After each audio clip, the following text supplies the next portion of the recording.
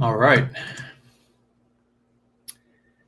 Okay, I think we're live. Hey, everyone. Happy Sunday. Hope everyone's well. Thanks for coming in. Let me just throw up where am I here? Link to Facebook Live in case there's any issues with audio video. If you're on Facebook, welcome. You can chat on Facebook. I'm not watching that as carefully. Gary will be. But if you want to log into Crowdcast, you can just come and go as you please. Okay, so I think everything's set up. If you do have any issues with audio or video in Crowdcast, the first thing to try is to try to refresh your browser, see if that fixes it. And if not, switch over to Facebook. And generally, it's Facebook, so they're more aggressive about keeping a persistent connection on the video and then streaming it out to everyone. All right, so hope everyone is healthy and safe and doing well. And we'll just get started. And I want to say, as I say every Sunday, that I am thankful, I appreciate you, and I'm honored to be with you in this time of sensitivity, of uncertainty, and I look forward to sharing time with you in our sacred space together today. What we'll do today is I will set sacred space. I'm going to talk a little bit about a kind of more nerdy topic this week. I guess every week's nerdy, but this week we will talk about midlife crisis/initiation, and in the larger context of the 3 phases of life. And there's a whole little thing that I do when I talk about the 3 phases of life. I'll try to get through that quickly, so that we can get to Gauri, who will then give us a story snippet that she has selected to help do the mythopoetic illustration of midlife initiation, which when she shared it with me, as usual, I was like, what are you talking about? And then 5 seconds later, it hit me. And I was like, of course, obviously, that's the story to tell. So I'm really looking forward to that. And then we'll close sacred space. I expect that people will have questions coming out of when we talk about the 3 phases of life. It's a very it tends to be a very kind of useful and calibrating perspective, but also a little bit provocative in some ways, and we'll probably fire up some questions. And I welcome you to post those questions. Maybe next session we'll do a session dedicated to Q&A. Okay, so we will get started. And I'll just say that we will now begin to set sacred space. And we'll begin by declaring what we're trying to do here, which is we would like to, together, create a space which is devoid of fear, threat, and control, for us to open to higher guidance from within our own selves, however we define higher guidance, from intuition, from divinity, from however you choose to do that. But the point here is to create that safe sanctuary space for all of us together and supporting each other to relax and surrender with no danger or threat, so that we can partake of the emotional nourishment, the spiritual nourishment that comes from being in sacred space together as a group. And in opening sacred space today, I'm proposing that we follow the 4 Presidian principles of sacred space. The first is confidentiality. What is said in sacred space stays in sacred space. Now we're online, so obviously we can't keep things confidential.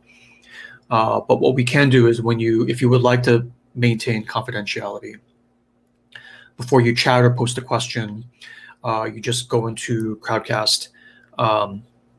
Harder to do on Facebook. So you just come into Crowdcast, edit your profile, and change your username to Mickey Mouse or Harry Potter or whatever.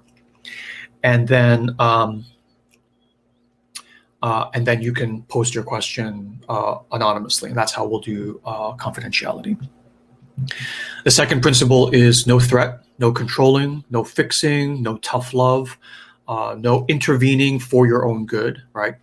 What we're doing here in this hour or 2 every week is specifically, explicitly holding space for each other to be afraid, to be anxious, to be happy, to be relaxed, to be pissed off, right? To be okay with that, however we are, and hold space for you just however you are. And if you transform and change in that space, that's fine. But if you don't, that's fine too.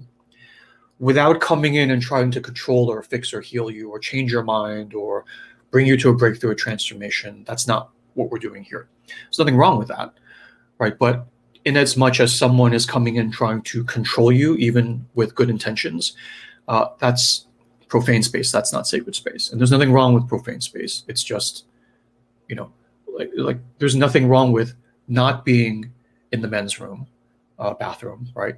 But while we're in the bathroom, there are certain codes we, sort of follow. And once we're not in the bathroom, things are different. So that was a weird analogy, but basically the idea is there's nothing wrong with trying to help someone or tough love or recommendations or whatever. But that's in profane space. And when we're in sacred space, we don't do that.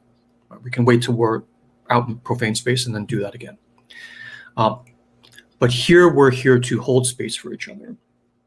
That's the second principle. The third principle is related, which is no commerce, right? So of course, nothing may be sold or recommended or suggested, whether it's for pay or for free. If I say, oh, I've had that same problem, there's a great book you should read. We don't do that in sacred space either. Because the implication is, if you don't read this book, if you don't at least consider it, you may lose out on an opportunity to get healed or feel better or whatever. And there's an implied threat there, right? There's an implied threat there. However soft, however well-meaning, there's an implied threat there. And we don't do that in sacred space. We try to keep it as clean as possible so that we can gorge on the pure spring water, right, of emotional and spiritual nourishment that we get only in sacred space. And then outside, we can make our book recommendations again, if we want. So we're here for your energy, not for the things you bring. We're here for what you are, not for what you provide. Not for your utility, but for your presence. And then the fourth principle is no expectation of participation. So there's no pressure to do anything. Again, the nourishment comes from held space and your presence and attention, from what you are, not from what you do or provide. And all of us together will amplify that. So you just come and go as you please. You can be watching and you can be on your phone. You can leave, you can come back. Any of that's okay.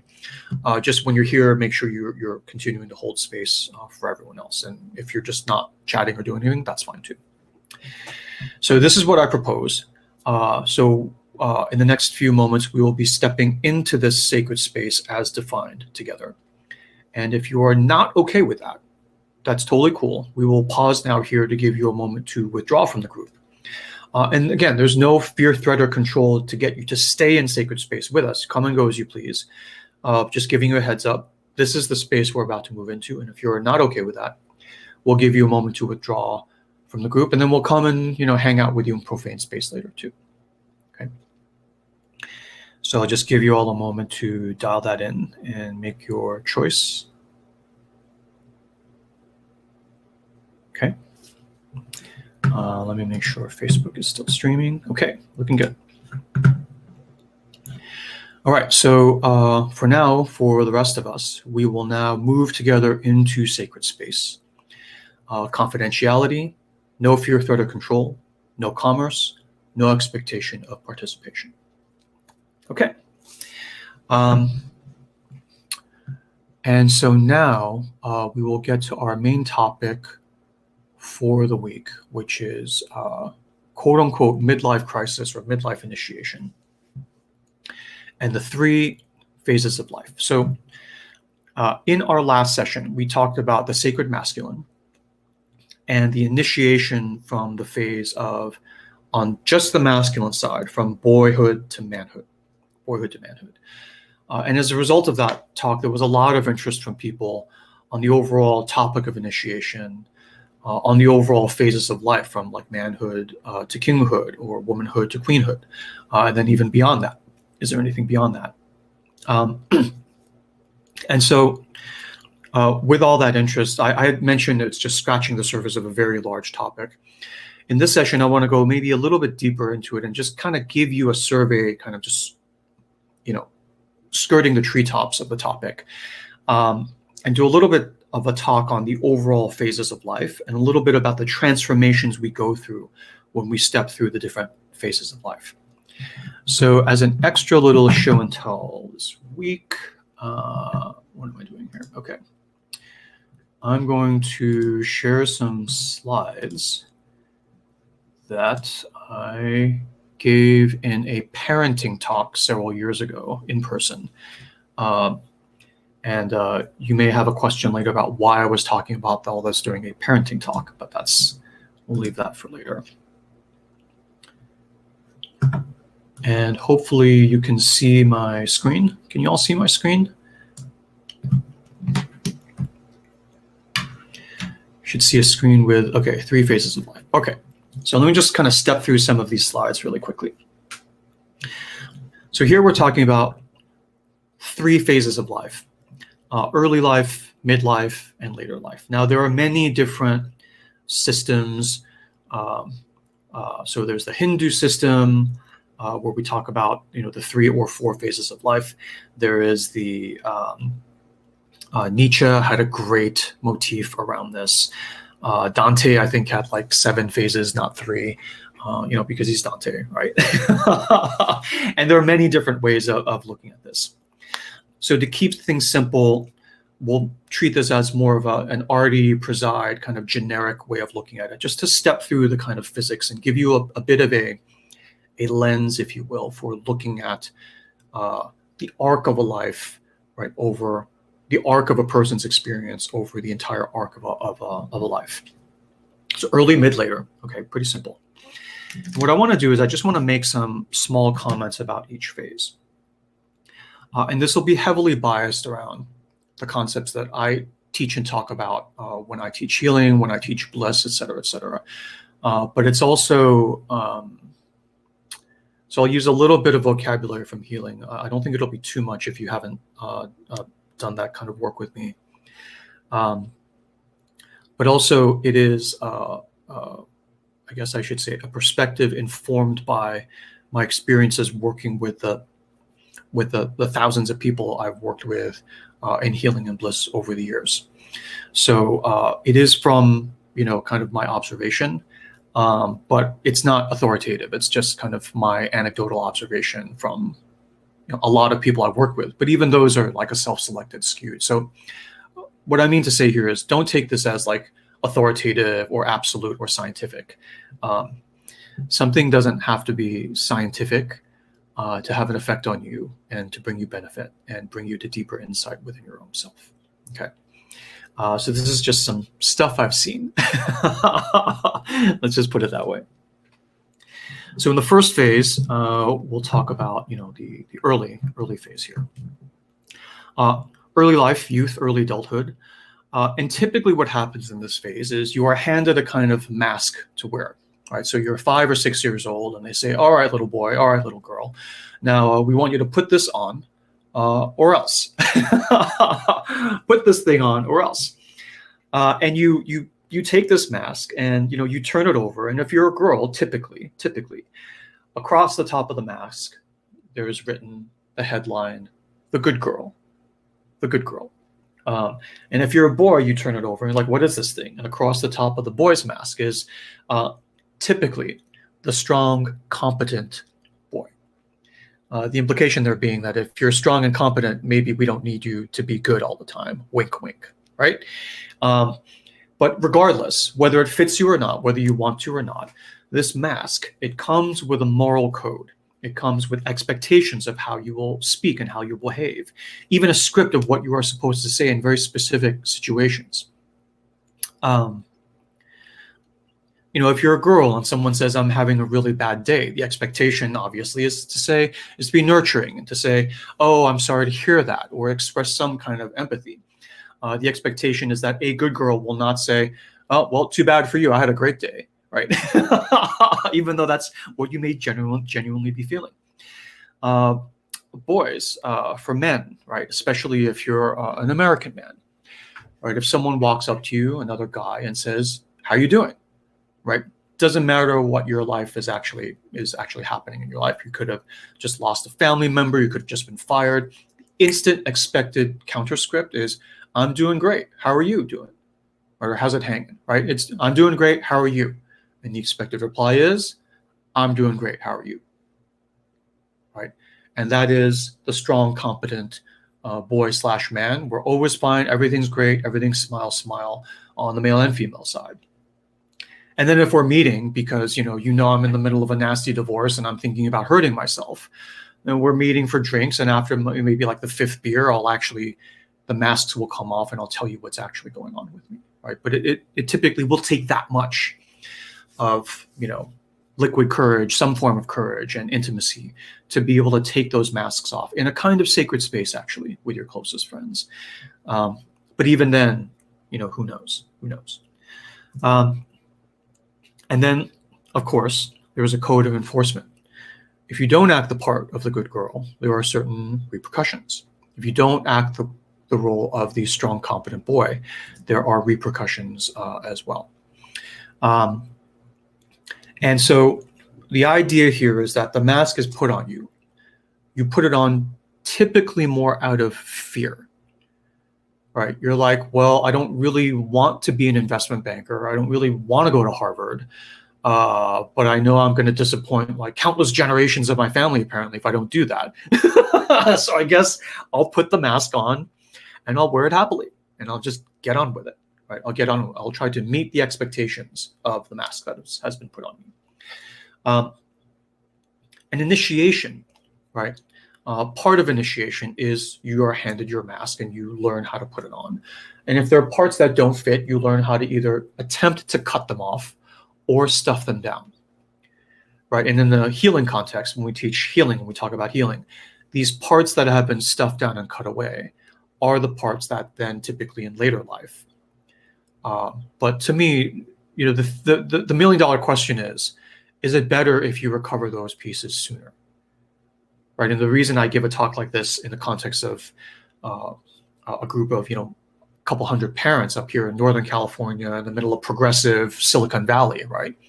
The $1 million question is, for your 13-year-old, right, is it okay to sort of help them take the mask off at 13, not 35, not 65, and help them follow their bliss earlier rather than later? Is that okay? Are there any issues with doing that? And it was you know, it's always a very interesting conversation. So that's the first phase, that's early life. There's a whole 3-day conference we can do just on early life, and I'll spare you that today. I'll spare you that. Okay, so that's the first phase. The second phase, we're talking about midlife. And we won't put ages here, right? But midlife typically is where people start finding someone like me, right? So probably early 30s onward, right? You could say. Is what I've observed. So midlife, 30, 40, 50, what have you, it's different for everyone. And the key signal kind of marker here is the sense of exhaustion, frustration, and fatigue, where you're basically like, you've been wearing your mask for so long, you've forgotten it's a mask. You think that investment banker or that perfect mom or that whatever, right? That perfect son, that perfect member of society is the real you. And there are parts of you that are actually the real you that don't fit that societal given mask, that have been chafing for a good 15, 20 years. And finally, the time bomb explodes. And, you know, you have dreams where things, specters, you know, boogeymen are chasing you, recurring dreams for, you know, 10, 15, 20 years. You get ulcers, you get this like bum knee that acts up, your back goes out. Interestingly, right before a certain meeting always happens, your back always starts aching. It's inexplicable. The doctors scratching their heads, they have no idea what's going on. But you sense the pattern within yourself. You're just not given permission to point out the pattern. Hey, I think it's because this part that doesn't fit the damn mask you've been wearing for the past 20 years is coming back and trying to, like, you know, do something, say something. And we're like, oh my gosh, you know, it's the terrorists, right? But the terrorists don't call themselves terrorists. They call themselves freedom fighters, right? And I'm not saying one or the other is right. I'm saying this is the state of affairs that is so. And the tension we feel in midlife is this battle of the parts that had been exiled before coming back. And, you know, the role of someone like me is to help build a narrative and guide you through the process of how you even engage with those parts of yourself. I mean, you can continue tonking them over the head and pushing them away, but are you really going to do that till you're 80 and you passed away with your grandchildren all around you, right? I mean, is that really, you know, how one would like to live, right? After a certain point, by 40 or 50, you realize, well, you know, I don't want to keep fighting them. I can't kill them definitively. I've tried for 20 years and it's not working, right? There's no amount of wine or whiskey that will like shut them up permanently. All right, so is there a third way? And the third way is the stuff that I tend to do, which is all the healing stuff, sort of reconciliation oriented. The archetype changes from control and conquest and domination to curiosity, reconciliation, collaboration, right? And figuring it out together. The archetype shifts, right, from one to the other. And again, the fact that when we talk about control, conquest, and domination, those fit perfectly and are perfectly native and perfectly at home in the world of the profane. And when we talk about switching the archetype over to things like reconciliation and curiosity, what are you feeling? What are you here for, right? What are your demands? What do you want? All of that fits in perfectly and is perfectly comfortable and native to the realm of the sacred. Right?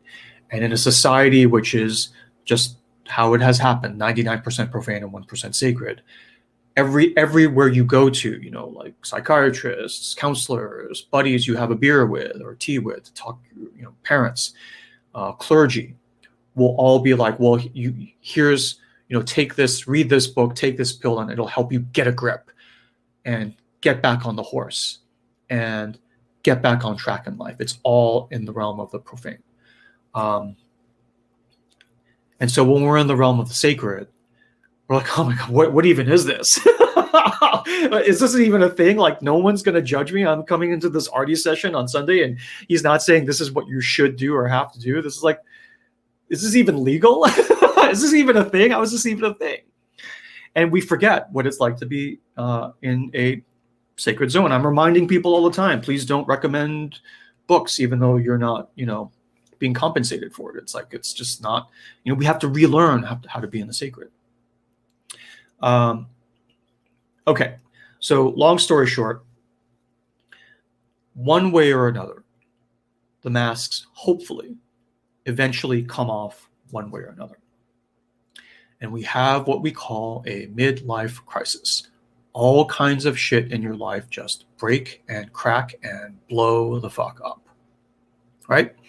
Isn't that how it happens? Oh my gosh, she's cracked up. She's left her entire family and she's gone off to like, you know, India to like study yoga. And what the hell is wrong with her? The good girl mask just came off and was burned, you know, like just went down in flames. And everyone's stressed. The person is stressed. Or, you know, like a typical man, he's driving a Maserati now, ha, ha, ha, you know, with his hairpiece and, you know, trying to like blah, blah, blah, midlife crisis. And basically, you know, you can snicker and shame all you want, but this is a natural thing. This has happened to humans all throughout human history, where the mask at some point needs to come off. Because there's a phase of your life where we need you to wear the mask, and you wear it like a good little boy or girl. But in a proper, to me, society, which recognizes these ages and stages of human experience, there's a point where the mask comes off. And instead of like forcing you to stay masked for the rest of your life, we're like, no, no, no, no, no. That's not the way it should happen at all. There's a season for the mask to be on and a season for the mask to be off. And in traditional cultures, right, where they recognize that there's a season for the mask to come off, they help you do it. Just like when you're about to like have a baby, there's all, they're not just like, you know, go into the forest and deal with it, right? They're like, no, no, no. There's like midwives, there's like OBGYNs, there's a whole sort of system. There's celebration, baby showers. There's all of this ritual support and scripting and structure to help you go from one phase to the next, from like pre-motherhood to motherhood, right? As an example. And in societies which recognize this mask coming off, they didn't call it midlife crisis. They called it midlife initiation. They would initiate you from the early stage into the mid stage. Okay. Now, I'm going to jump ahead to the third phase, and I'll come back and make some overall comments. This is later life, and this is, again, different for everyone. And this is a period of wisdom. Now, the thing is, you don't get to the later life phase without going through the midlife initiation. Right? So whether it was crisis or initiation, where someone, I mean, crisis is you're like, I can't wear this damn thing anymore, and you just claw it off your face, leaving scratch marks on your bare face when the mask comes off. And you don't even care anymore because you just cannot do it anymore. Okay. Midlife initiation is more like someone taps you on the shoulder and says, hey, I see you're like itching, you know, we're seeing certain behavior patterns that, you know, may be a sign of XYZ. It's like, oh, I see your belly's getting bigger and that you're like craving pickles and ice cream. I think that may be a sign of something, right? That you're about to sort of have a child. So let me support you through that. So similarly, you can have these signs and symbols. Not symptoms, because it's not a disease, right? It's a phase of life. Pregnancy is not a pathology, and neither is going through midlife initiation. Everyone does it. It's just painful when it's stuffed down and everyone acts like you shouldn't be going through it. So anyway, for initiation, someone, in this case, someone like me, right, in the modern world, I suppose, comes to you and says, you know, so just, I'm going to do this in as gentle way as possible, but you know that's a mask you're wearing, right? And that's okay. Keep chilling, keep chilling. That's a mask you're wearing. And you can choose to keep it on. You can choose to take it off. You can choose to take it off just in sacred space and get a breather and like let the skin de-inflame, and then put it back on and then go like take care of everyone again as you were before. But it is a mask, and you are the sovereign of your own life. You do have a choice as to like what masks you wear in what situations. And I'm just kind of here to remind you of that fact, not telling you what you should do. Right? I'm not giving you another mask to put on. I'm just kind of here, this kind of trickster, healer, magician figure saying it is a mask, and you know, you do have a choice. You do have a choice. So after that, win, lose, or draw, however this happens, you will go through experiences, you will learn things, you'll go through grief, you'll laugh, you'll cry, right? And you will learn all kinds of stuff about this mask phenomenon, among other things. Right? If you're a woman, you'll learn all kinds of things about what kinds of masks you've been asked to wear and what kinds of nasty enforcements came on when you tried to take it off, right? Let alone when you tried to even point out this is a mask, this may not be the real me, and everyone around you is like, what do you mean, dear? That's not, oh, Jenna, that's not you. This is the real you. When people say that, they're like, put your fucking mask back on or else, right? And when you're a man and you try to sort of do that, there's similar kinds of, you know, kind of enforcements and pain as well. So as a result of all that, as you initiate into the next phase, into the later phase of life, the elder phase of life, you have all this wisdom and you enjoy the wisdom. It helps you navigate, because there's the tumultuous period where you rip all the masks off. And then the period after that, which is like, all right, I've blown everything up. Now what do I do? Right? I don't care what other people think, but now what do I do? And I mean, if you ask me, with all my biases, I'm like, well, obviously, let's go find your bliss. You know, that's, I mean, why did we blow everything up? It wasn't just so you could be, you know, wild and free with no direction. There is an intrinsic direction in you. And it's that direction, that acorn growing up out of you that like pushed the mask off your face. So let's go figure out what your oak tree looks like. And we can kind of, you know, support it and celebrate it and just luxuriate in it, right? Bliss is lovely. Yes, this is all being recorded. So when you play the replay, the slides, everything will show up. Period of wisdom, mastery, fulfillment of your bliss. And then also, to the extent that it's a part of your bliss, not everyone needs to do this. but there's a sort of aspect of mentoring and guidance for others as well. Not every Buddha that's been enlightened needs to go back and save others. And there's a funny thing, and not funny, I mean, it's in certain Buddhist traditions, they have what they call a partake Buddha, which is a deep term of like derision. It's a very derogatory term from the point of view of the clergy, which is a Buddha that does not teach. So you've like made it, you've like attained your enlightenment, and in the diametric opposite of like the bodhisattvas who like withhold their own enlightenment and go back and save everyone, you're just hanging out and you don't teach. You don't teach others how to attain enlightenment. And my position is you don't have to, right? You don't have to do anything. I mean, there are deeper reasons why you don't need to teach. Why teaching itself is a kind of adding to the illusion. But again, so mentoring and guidance of others, it's only if you want to, only if you want to. So that's the three very quick, rough cut, 3 phases of life.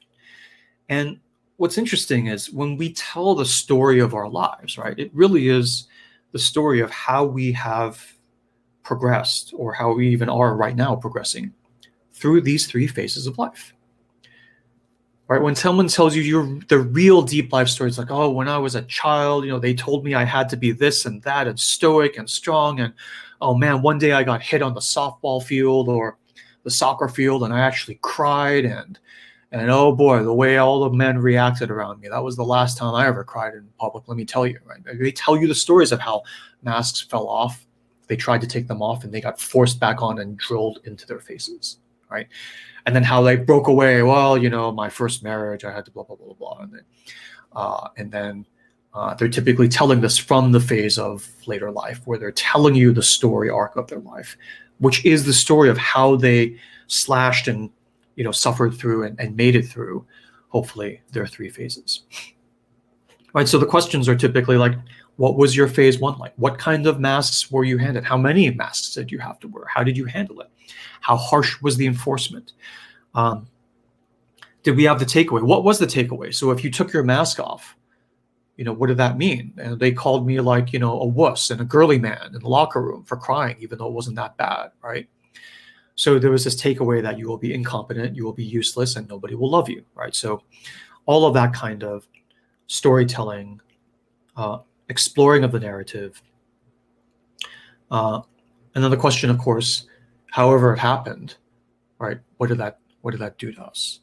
Right? What did that do to us? How did that impact how we then ripped off the mask or kept them on in fear till the very end, in some cases, right? What fear sort of brought us to all these questions, so infinite permutations, but these are the kinds of stories we talk about when we do healing and when we do bliss, for that matter. And for me, the key insight of this whole sort of 3-act cycle, the key insight that's most interesting to me is this insight that comes in midlife, where you do have this realization that, like, wait a minute, this is a mask. This is not me. It's a part of me, I'll grant. But there are parts of me that don't fit in this mask. Like, so for me, right? So I'm a father. I'm an ex-high-tech, you know, CEO, founder, captain of industry. I'm Harvard. I'm Stanford. I'm Chinese-American, Asian-American. And now I'm this like healer, long-haired healer dude. Right? So those are all different masks. And so when I wear the healer mask, right, there are parts of my life and personality, not many, but there are parts of my life and personality, like the goofy dad personality, for instance, right, that aren't at play when I'm wearing my healer mask, right? And that's okay, as long as I know that it's a mask I'm wearing. You know, it's okay to wear makeup when you go out. It's okay to put on a suit when you go out. It's a courtesy. Right? It's a courtesy. If I put a suit on out of love because I'm going to like a memorial service of a dear friend, putting the suit on is not out of fear. What will people think of me if I wear jeans to the service? putting a suit on and looking good and cleaning up nicely is an act of love for the person I'm participating in the memorial service of, right? And when I put my healer mask on and I'm like on camera and I actually put on a sweater and, like brush my hair, it's an act of love. It's an act of like respect and just wanting to be together, right? It's not out of fear. However, when you put a mask on out of fear and you're like, oh, I have to be the perfect whatever, anything, right? Spouse, parent, whatever. It doesn't feel good because you're not putting it on because you want to. You're putting it on because you feel like you have a gun to your head, right? And after a while, you leave it on so long, there are bully voices within you that say, this is the real you. And we all know that's not true. But when I say this is the real you and it has to be the real you, you keep it on out of fear. And all the other parts of you are pushed away. And they don't get any lighter air. And they get pissed after a while. And they come back as terrorists, freedom fighters, whatever you want to call them. Okay, exiles. And so but there's nothing intrinsically wrong with wearing a mask. Right? If I know I have a healer mask and there are other parts of me, like after the session, I take my healer mask off and I go visit my kids and I'm goofy dad again, right? So you get to be all parts of yourselves, ideally out of love, not fear. So that's like the main insight. You can take them off. You can choose the ones you put on. You can take those off too. And you can choose why to wear or not to wear a given mask. And the ideal, right, the formula, if you will, that not that you should do, but that does work at the end of the day for a lot of people. And then I don't know what will work for you personally. You need to try, right, and see what you like the best. Is to wear a mask or not wear a mask out of love, not out of fear. The ideal is that you do the things you do in life. You make the decisions you make out of life. Ideally, and I know real life is messier than that, right? I get that. But the ideal, just to keep in mind, is that you do the things you do and you make the choices you make out of love, not fear. That's the ideal. Real life is messier, but that's the ideal. Right? So you can choose your masks, your love, no matter what mask you wear or not wear. That you're loved whether you wear your mask successfully or not. That I don't lose love if I'm a shitty healer. And that you're loved without any condition. And that's a whole deeper healer thing that we won't get into here.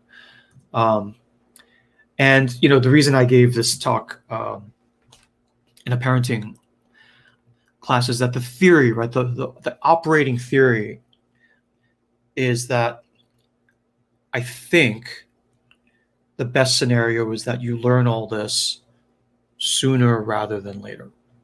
Sooner rather than later.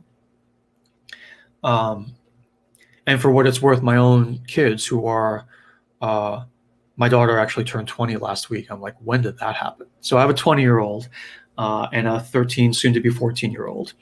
And if you would like to put it in these harsh terms, I've been experimenting on my own children. Where from day one, I'm like, you get that you're loved without condition. You get that if you get straight Fs, you don't lose any love. And they're like, yeah, Dad, we get that. But do you also get that if you get straight A's, win the Nobel Prize, and get into every Ivy League college on the planet, right? You don't gain love. Your stock price doesn't go up. And they're like, right? That's incredible. So my kids, to the best of our ability as parents, have been told they can wear whatever mask they want. But even then, right, the rest of society doesn't give them that message. So it's like they still get some of that stuff from. So anyway, the open question is it okay to basically push that initiation of realizing it's a mask and you can wear whatever mask you want earlier in life? And is that okay is kind of a moot point. It's like, is it even possible? Because it's not just the parents, it's like the rest of society that does it. So anyway, that's always a really interesting question in general. But for me, the working hypothesis is that I impose on my children is that the sooner you realize this, the better off you are. The sooner you realize this, the better and sweeter life you will have. I think my kids are doing all right so far, but you know, they'll be the judge of that. They'll tell me later, and you know they'll have an opinion. You know they'll have an opinion. All right, so let's keep going. Okay, so the only other extra thing here that I wanted to talk about was this 3 phases of life. I didn't do this during the talk. This is custom for you. And there's just a couple more little points I wanted to make here. And let me get a little bit fancy and turn my pen on. So hopefully you can see my pen here. So here we're talking about the 3 phases of life. Hopefully you can see my chicken scratch drawing there. And so basically it's girl, boy, going to man, woman, queen, king, and then crone / sage. So you're like, wait a minute, I thought you said there are 3 phases. There are 4 phases. So the 3 phases are actually more the 3 transformations. So here, if you excuse my nerd out here, so transformation 1 is initiation from child to adult, right? Girl to woman, boy to man. And this is what we talked about basically last session on the masculine side. Now, girl going to woman, I don't feel comfortable. I'm a man. I'm not going to mansplain. Like, there's only so much I'm willing to mansplain. So I'm not going to talk about that. But here, this is what we talked about when we did the Telemachus story in the Odyssey, right? This is last session. And then from woman to queen, man to king, this is midlife initiation. This is when we say you can take your masks off. They're masks. You can choose what masks you wear. And when you realize that, you ascend into full sovereignty of your life. You enter into the queen phase, the king phase. So here, masks, on, and here, masks off, and on by choice, right? And then Gowrie has selected an incredible story snippet to illustrate here. Also from the Odyssey. So if you hate the Odyssey, you'll know that you have the back half of this talk free because you can go. All right. And then on by choice, you put your masks back on here out of love, not fear. Okay. Now, what happens during this midlife initiation is frankly a period of grief. A period of grief, then healing, and then from here onward, you kind of start to find your bliss. Put that as a question mark, right? Somewhere here. And I just want to say a couple words about sort of this process. Here, let's change colors here so we can see it better. So the first phase of life is, say, masks on phase. So it's like, say, here. Right? And the second phase is, say, masks off, grief, healing. And the third phase is wisdom, bliss, mentorship. So mentor in the Telemachus story is a king / sage, right? He's the king, but he also has grandchildren at that point, right? Children and grandchildren. And he is the one, very interesting. It's not always the case, but it skips generations. You can all see, yeah, you should be able to see the writing on my slides. Oh, you can't see my writing. Gary, when we did the test, you could see my writing, right?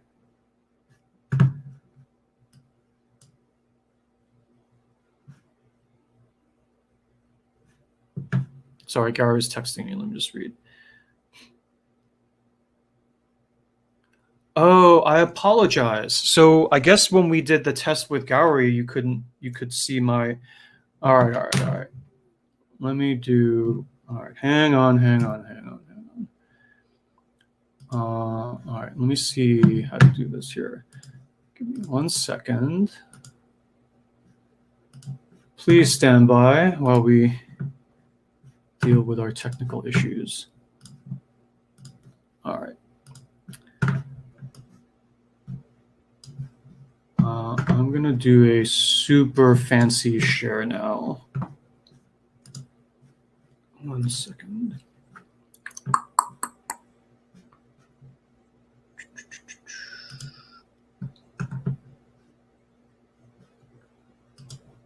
All right, you asked for it. Now we're going to share my entire screen.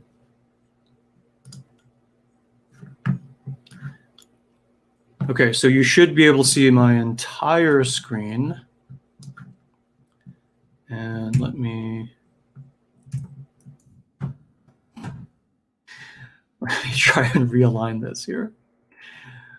Sorry.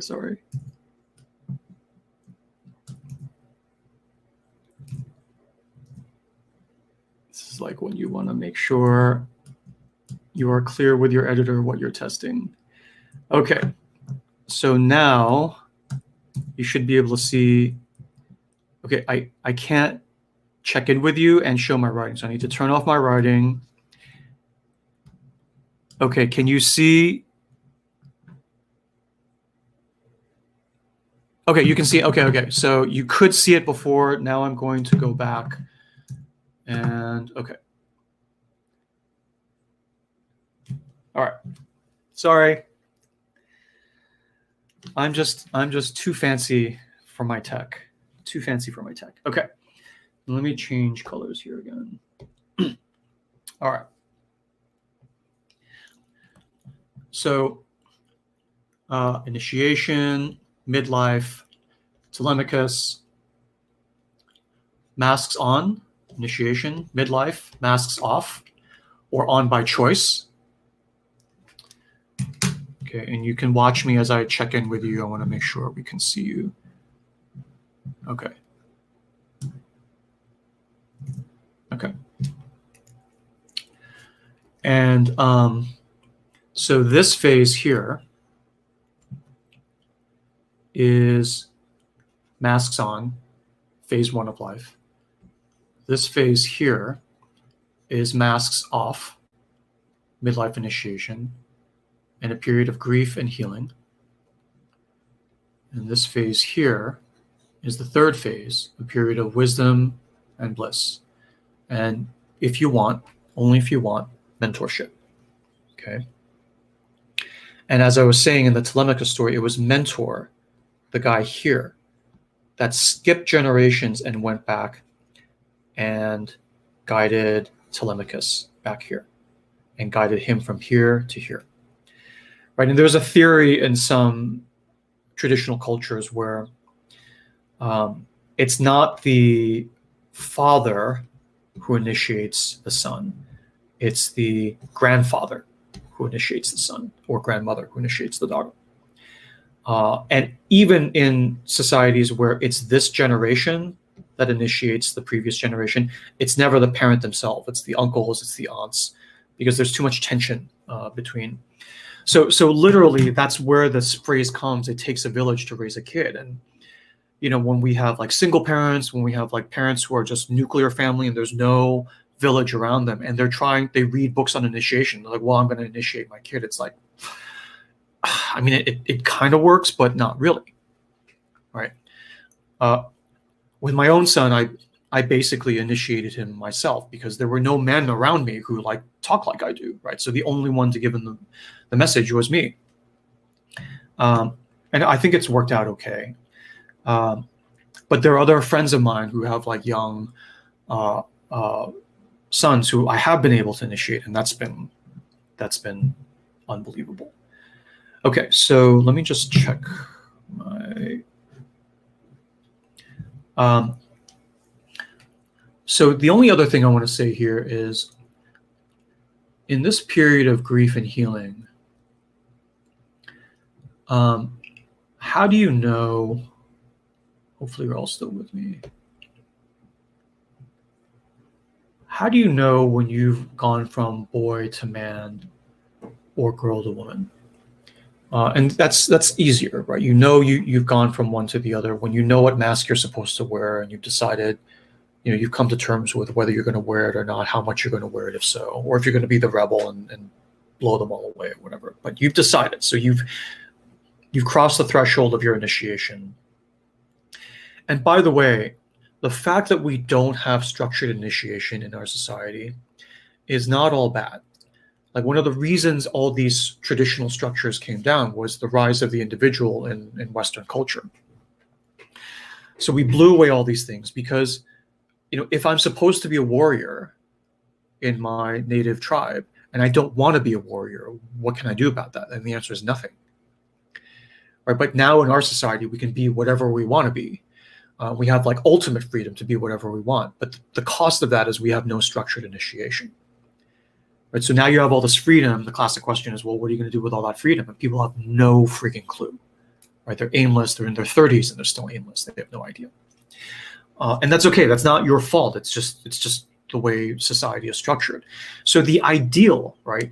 The ideal is to have full freedom, and then also to find direction, which is why I do it the way I do it, which is like, okay, we heal, we do the healing, we get through all that, we take the masks off, we put the ones back on out of love that we want. But then we find the stream of quote unquote love/bliss within us to find the intrinsic meaning and purpose of our life. And then that's what we initiate into, right? So it's not that there's nothing, it's aimless. You can be whatever you want to be. But when you look inside and find your bliss, you find that there is a river and it is going in a certain direction. And it is still freedom because it's not imposed from the outside. Like when I say we're in sacred space to take higher guidance, it's like however you choose to define that, right? But when you, and the trick that makes it all possible is you're like, well, this all sounds very like new age, hippy dippy and like, theoretical. Yeah, that's fine. But when you go down into the well and you like plug into the river that is within you, you've hit it, right? It's unmistakable. You may not have words to describe it, but you know when you've hit it, right? And if that weren't the case, then none of this would hold together. But thankfully, right? The world didn't have to be created like this, but this is how we find it, and it's fabulous. It's fabulous. Okay. So then the last thing I want to say here, what is the last thing I want to say here? Is if that's how you know how you go from this phase to that phase, how do you know when you've gone through the masks off phase, midlife, and you come into your queendom, kingdom, and potentially even moving into your crone sage? This elder initiation thing, we're not even going to talk about that today. We just forget it. Most of modern life, we're stuck here. Like, we live in an adolescent society. You just look at half like the political leaders in our world. They're adolescents. We live in an adolescent society. We have no idea what we would even die for, let alone live for. So we're all stuck here. So let's work on this. We can talk about this. This part here, just forget it. Just don't even worry about that. Like, I'm not even yeah. Let's do, as I said to a friend recently, let's just focus on one impossible thing at a time, shall we? And we'll get there. We'll get there. All right. So then we've talked about this. Now let's talk about this. And for me, it is this double piston of healing and bliss. Just take a peek to make sure you're all there. Okay. No wild riots or complaints about like not being able to see my screen. So it must be okay. All right. It is this double piston of healing and bliss. You try one, you move forward, and then you switch to the other, right? So that's great. One of the signal markers for going through this phase is, first of all, you go into grief. You go deeply into grief. Right? If the classical question, running out of colors here, but let's go with yellow. If the classical question of this phase is what's wrong with me? I'm trying to put my mask on, it keeps falling off because my face is too bumpy for this mask, right? Like I should be a good girl and like quiet and I don't interrupt others. I'm not bossy, I'm not nasty, but I can't help but like speak my mind in groups of people, right? And everyone looks at me horrified because I'm taking off my good girl mask. The signal question here is, what's wrong with me? What's wrong with me? I'm a bad person. I'm like a bad, sort of wife. I'm a bad daughter. And similarly, I'm a bad man. I'm a weak man. I don't kick the ball as far as other boys do. I don't make as much money as other men do. What's wrong with me? And then when we get to this phase, the question changes from what's wrong with me to shit, I've been wronged. I've been wronged. I was duped into wearing this stupid piece of, whatever mask for 15, 20 years, and I'm not going to do it anymore. And everything blows up and you go into midlife crisis. Okay. Ideally, and reality is messier, but ideally, you then go into grief. You don't run away and numb it away, the pain. You go into grief, you sit with the loss, and there are other sessions, even in Life Sacred Space, where I've talked about the power of grief, especially in the middle of the pandemic with all the losses we were sustaining, the difference between grief and depression, all of that we've covered already, so I won't go over it again. But the power of grief is the power of healing. There is no healing without going directly, ideally willingly, and headlong into grief. It is terrifying, but, let me just clear this out here. Let's be honest. By the time you've gone through this, and the time you're like busting through this, all this stuff you've been through for the past like 15, 20 years, you get to hear and I say, go into grief, and you're going, oh my gosh, that sounds terrifying. I mean, it's not the hardest thing you've done up to this point in your life anyway, right? I mean, having gone through all this as a man or a woman, you've gone through a lot of like crap already. Okay, so when I say, okay, let's at least give it a good faith consideration of like taking some time out to go into grief.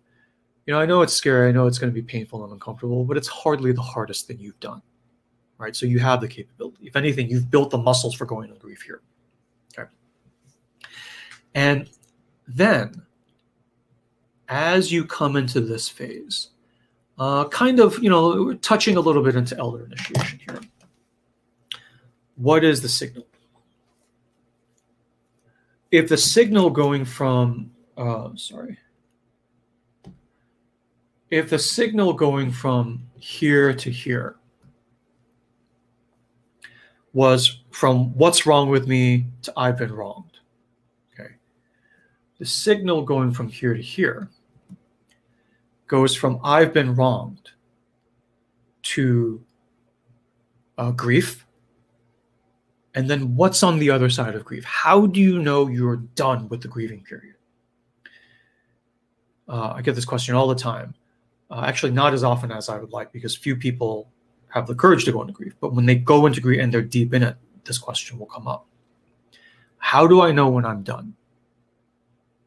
Right? And the snide answer is when you stop asking that question, right? So that's one answer. But there are other markers there, which is, and one way to think about them is you are coming out of the other end of the tunnel of grief when you find yourself in a state of spontaneous, for no good reason, gratitude and blessing. There's that word blessing again. Gratitude and blessing. And I say spontaneous, not like, oh, but I am grateful. I do feel blessed, and I'm blessing everyone I can find. So does that mean I'm done with grief now? It's like, not like that, right? It's like when people work with forgiveness, they're like, oh, you need to forgive people. So they put a gun to their own heads and they forgive everyone around them. And it's not real forgiveness. It's an impoverished version of forgiveness, because in that state, I'm only forgiving you because I think I'm going to get relief from my pain. And that's not real forgiveness. Right? Real forgiveness is when my pain is resolved within myself, and then I just bestow the blessing of forgiveness on you for no good reason and no benefit to me. Right? So blessing and gratitude and blessing are the similar here. And this is described once beautifully by, I forgot the name of it. I forgot the name of the speaker, but it was just a great image, right? So a great sort of image or classic example of this is when you're a guy and you've just gone through this nasty divorce, okay? And she took everything, and she like whatever, dragged you through the mud and blah, blah, blah, blah, blah, all the stuff you can say. And it's finally finalized, right? And you've gone through grief and the gnashing of teeth and everything. Full-on midlife crisis, triggered by, let's say it's a man and a woman marriage for the sake of example. Triggered by her, by you, whoever, blew up, masks came off, and divorce was part of it. So then at the end of that process, the visual that was given was this guy then calls together all of his buddies to the bar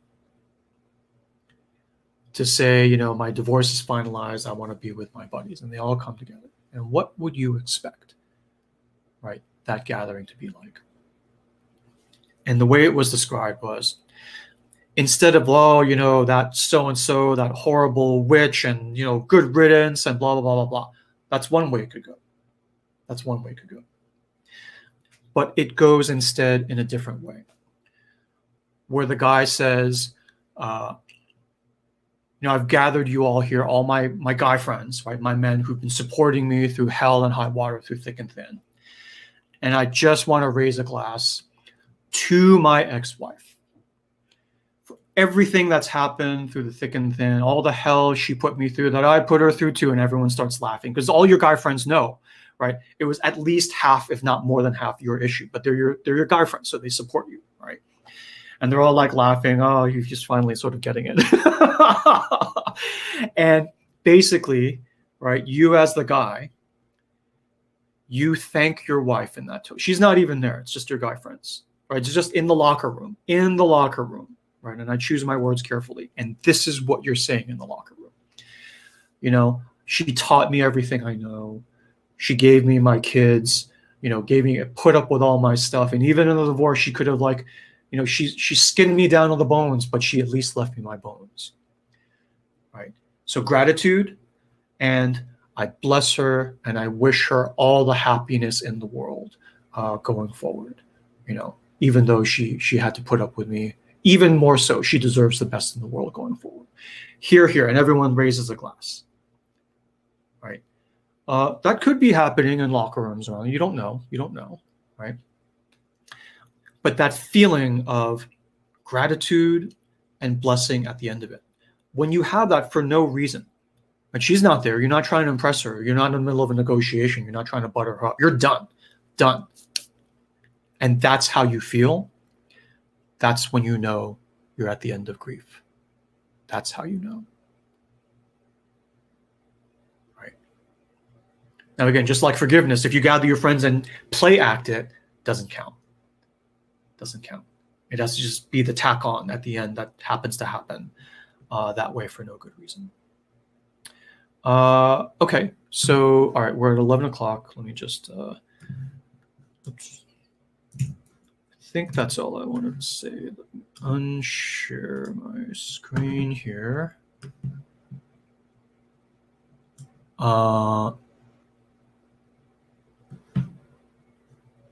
Okay. So hang on a second. Let me just check my notes. I think that was all I had to.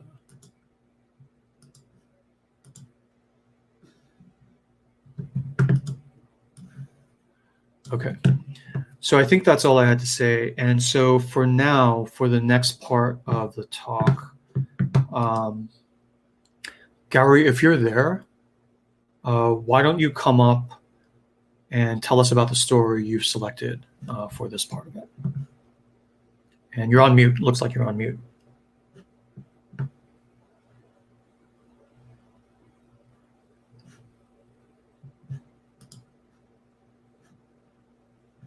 Hang on. Let me see if I can unmute you. I can't. I think you have to do it.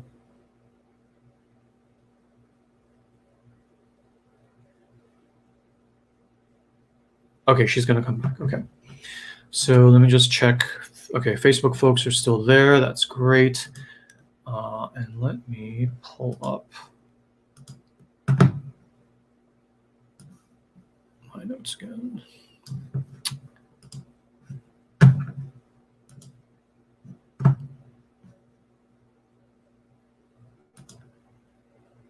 Gary, I'm going to re-invite you. Okay, so we'll wait a second for Gary to come back.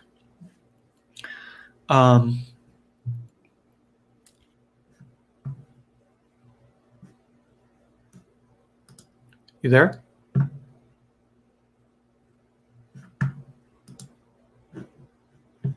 All right, I'm going to try that again.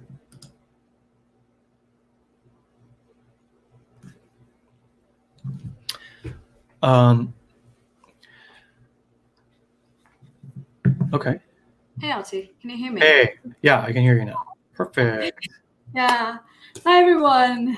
So that took a bit of a lag. Okay, so I'm on. You're good. You're on.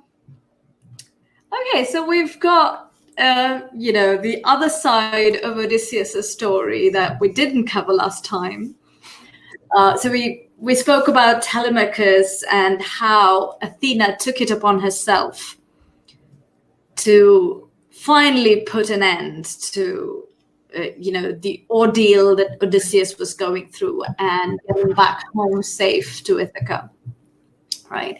And she decided, we need to do this, and she convinces the gods that enough is enough. Odysseus has gone through a great deal of suffering, so let's just, you know, get him back home. And so you kind of, from there, you know, the first thing she decides to do is, you know, have, you know, Telemachus take this journey because he needs to be initiated into manhood. So we spoke about that. And Telemachus, when he sets out to find news about his father, hears from Menelaus that the last anyone ever heard of Odysseus was when he was stranded on an island with a nymph called Calypso. And he was unable to leave from there for whatever reason. And that's it. You know, we don't know what happened after that. And even as this conversation is happening, the gods have decided that they will then guide Odysseus on his journey back home, right? So while Athena is helping Telemachus here, Hermes goes to Calypso, right? He goes to the island where Calypso's kept Odysseus. But the thing about this is Calypso's not holding him down by force, right? She's holding him down out of affection, care, and protectiveness.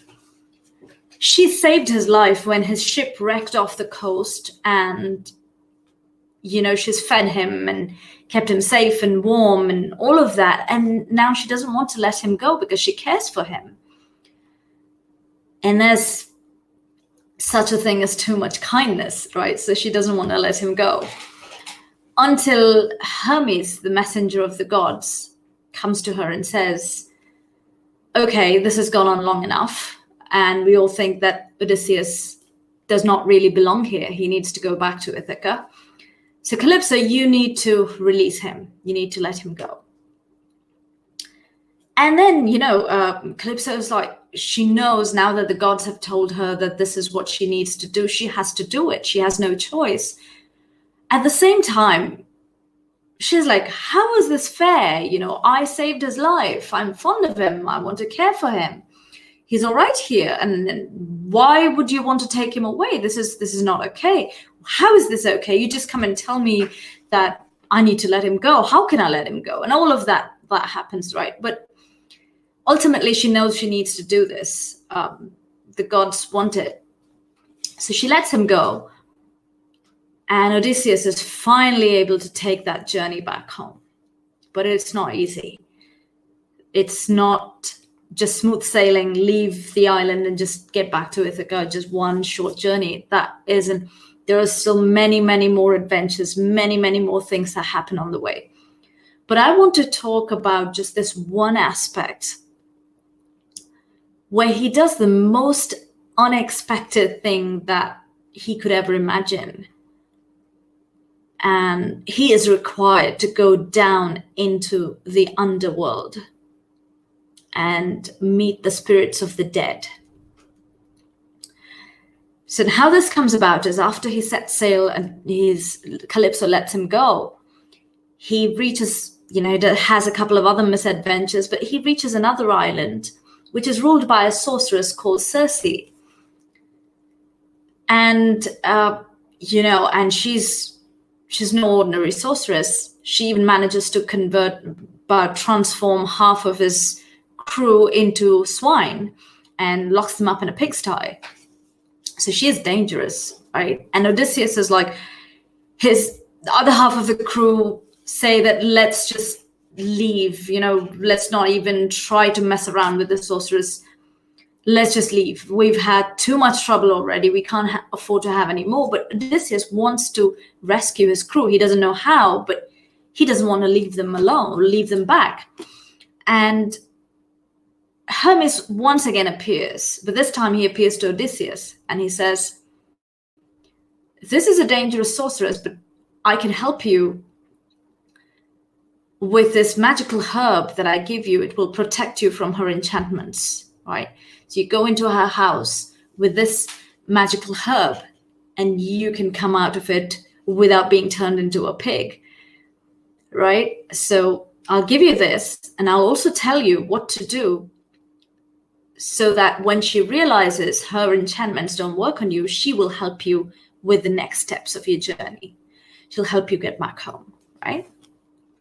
So Odysseus does what Hermes asks him to do. And as he predicts, the moment Circe realizes her magic does not work on him, she, turns into a friendly goddess. And she helps his crew rest and rejuvenate and wine and dine and get all of their rest. In fact, when Odysseus says, all I want to do is leave, she even tells them, well, I will help you leave, but you've gone through a lot. You've suffered a lot. You're exhausted. Your men are exhausted.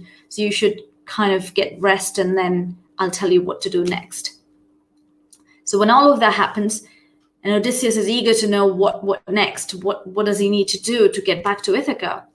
Circe tells him it's not going to be a straightforward thing, right? You will need to do one more task before you set sail. And that one task is that you need to go down into the underworld.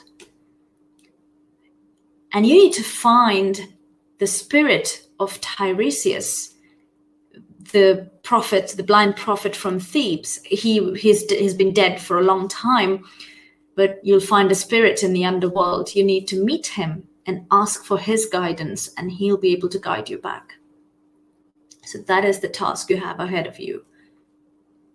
When Odysseus listens to this, it's shocking, right? He says, you want me to do what?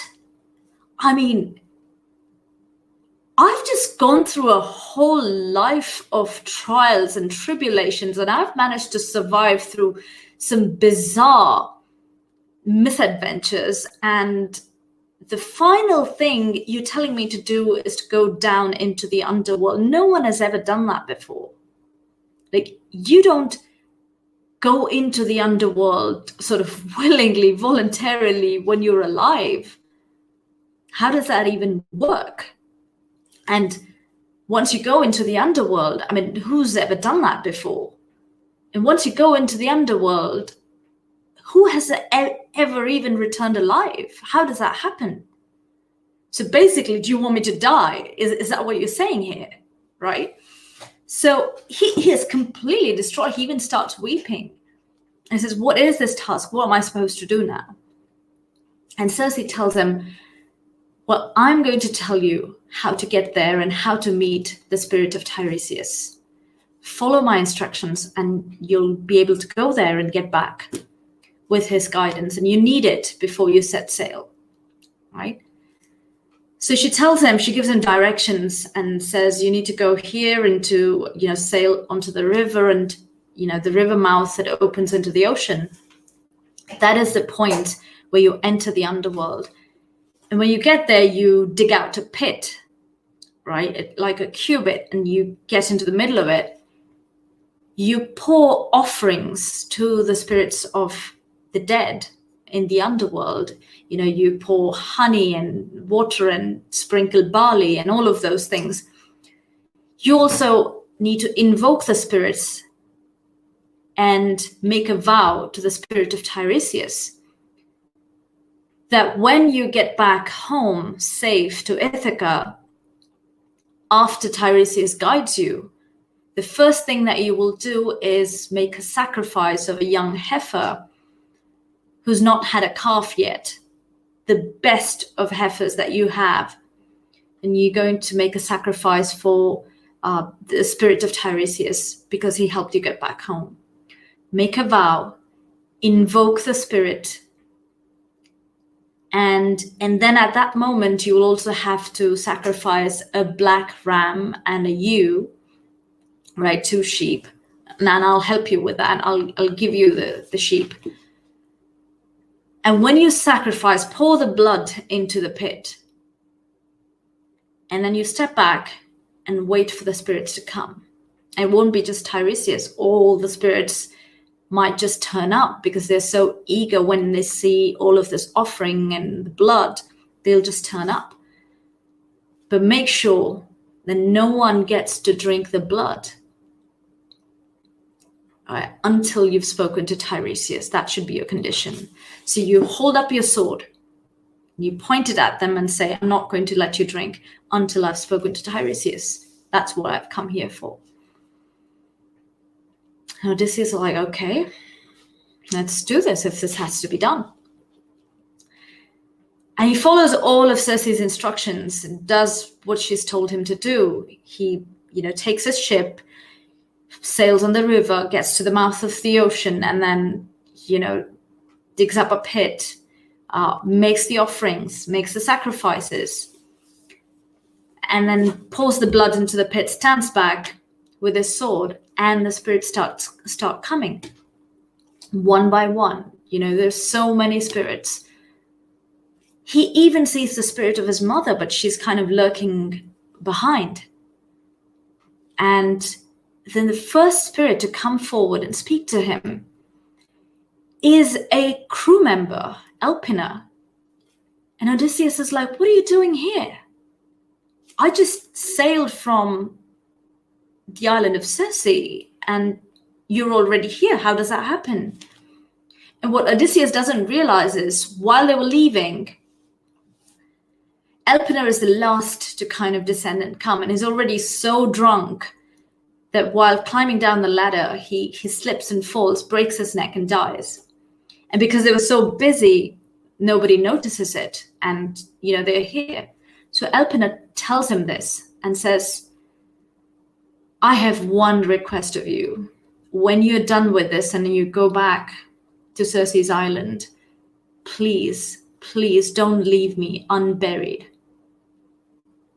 Please make sure that you give me a proper farewell. I don't want to be just left stranded, right? So Odysseus agrees and he says, I will do that for you, I promise you. And then the spirit of Tiresias walks up, it just comes forward. And when he looks at Odysseus, he says, Odysseus, why have you come here? What kind of mission has brought you here alive? Nobody comes here, right? It's so dark and somber and, it's just not the kind of place for living people. What are you doing here? And Odysseus says, I've come to meet you. I've come to talk to you. and this offering is for you. So then he says, okay, stand back and keep your sword back. I need to drink the blood first so that I can communicate with you. I can tell you what I need to tell you, right? And he drinks up the blood and then says, okay, you want me to tell you how to get back home, right? And you think that your journey back home is this sweet journey that, you know, it's one straight sail back. It's not going to be like that. Poseidon is still mad at you. You blinded his son Polyphemus, you know, one of the giants. This is another famous story where Ulysses is in a cave, Odysseus is in a cave, and this giant, one-eyed giant, eats up his crew. So Odysseus, through trickery, manages to escape from the cave and blinds Polyphemus, right, the giant. And Polyphemus is Poseidon's son. So he says that Poseidon is still angry with you for blinding his son. He's not going to let you go so easily. He's still mad at you. So this journey is not going to be straightforward, but you may still have some hope. So here's what you need to do. When you go back from here, when you set sail from Circe's island,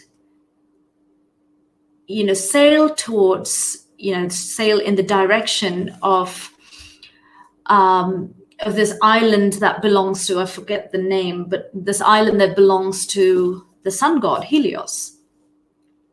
And when you get there, you will see these fine cattle grazing and, you know, fine sheep. But remember, they all belong to the sun god. So you can't touch them, you can't harm them. You let them be, and you will get safe passage. If any harm comes to them, then that's just a disaster. You're not going to get back home. So that's point number one to remember, right?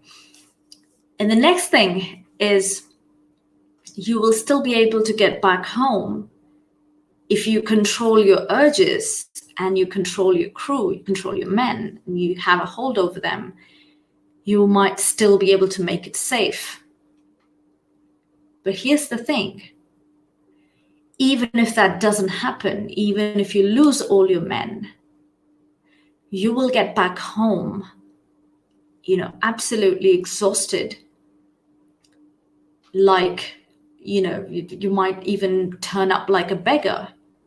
You may get passage on a stranger's boat, but you will ultimately land in Ithaca, and you'll find out that, you know, your house is ridden with suitors who are trying to woo your wife with gifts and presents, and you'll need to sort that out. You will be able to do that with a little bit of trickery, but you'll also use violence and you'll kill them. So all of that needs to happen. And then it doesn't end there, right? Once you're done with that, once you've reclaimed your kingdom, once you've reclaimed your, you know, your house, you reunite with your wife and your son. What you then need to do is take your oar that you've used to row your boat. You take your oar and you travel inland, you travel inward, deep inside the land, to a point where the people there have never seen the ocean, you know, to the point where they haven't even tasted salt. You need to travel so far into the land until a stranger, a traveler, meets you and asks you, why are you carrying the oar that you're carrying, the oar that you used to row the boat? He asks you, why are you carrying a winnowing fan with you? Because he doesn't recognize what an oar looks like and what it even does. He's never seen the ocean. So until that point, you will travel. And that is the point where you'll put your oar down and just take it into the earth and make a sacrifice to Poseidon. That is when all this will be over, right? And that is when death will come to you peacefully and all your people of your kingdom will live happily. So that's the entire journey panned out. It's a map, right? This is what you need to do. And Odysseus says, okay, I hope that it will all come to that, because I don't see any other way out. But tell me one thing. Why does my mother look around? Looks like she doesn't recognize me. And why doesn't she talk to me? And then Tiresias says, oh, that's easy. You just have to let her come forward and drink the blood, and sacrificial blood, and she will talk to you. So Odysseus, now that he's got Tiresias's guidance, he just doesn't leave. He wants to know what's happening here in the spirit land of the dead. So he waits for his mother to come forward. And once she drinks the blood, she looks at him and immediately starts crying. She says, oh, my son, why have you come here? And he in turn asks her, why are you even here? Because the last time I saw you back home, when I left home, you were alive. But how are you here? And the mother tells him that I died of grief waiting for you.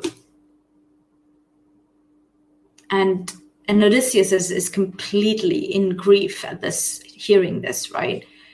And he then wants to know what else has happened when he was away. So he asks, what about my father? What about my wife, my son? And his mother tells him, your father doesn't even live in the palace anymore. He doesn't even live in the town anymore. He's somewhere away in the country, and during summer and autumn, he's been sleeping on a bed on the ground, on a bed of, withered leaves.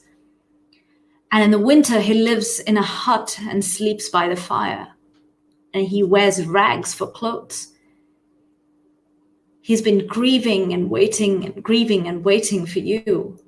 And I couldn't take it anymore. I just could not watch him grieving like that. And I myself was grieving for you. So, I just died. And at this point, Odysseus wants to kind of embrace his mother and cry. But because she is dead and she's just a shadow, he can't even touch her. And he laments that. He says, I can't even hug you. And then he asks, what about my wife and son? Are they okay? What's happened? Has she married someone else? Because, they may as well have given me up for dead. And she says, well, but Penelope is quite strong. She's not given up hope. She's still waiting. And so is your son. And after hearing all of this, so there are all these other spirits who keep coming and wanting to drink that blood and wanting to talk. And what Odysseus does is that rather than letting all of them come and drink the blood at once, he holds up the sword and then he guides them. And he lets all the other spirits drink up the blood one by one and talk to him and tell their stories. And it so happens that all these spirits are wives of warriors and heroes, and he meets a long list of them, daughters. He meets Heracles' wife. He meets, he meets Minos's wife, Ariadne, Phaedra, all of the great heroes and warriors' wives and daughters. And everyone has a story to tell. And he sits there and listens to all of them. And then once this is, he even tells, when he's narrating the story somewhere else, he says, I can't even begin to list the number of women I spoke to that night. Okay. And after this, there's a series of warriors and comrades, his own friends, Achilles, Agamemnon, Ajax. He meets all of them. And in fact, he's even taken aback when he sees Agamemnon there, because as far as he knows, Agamemnon went back from Troy, back to his own kingdom. How is he even dead? And Agamemnon tells him, well, my friend, I was killed by my wife and her lover. They plotted against me. So a word of advice, when you get back home, make sure what's going on before you just announce your arrival.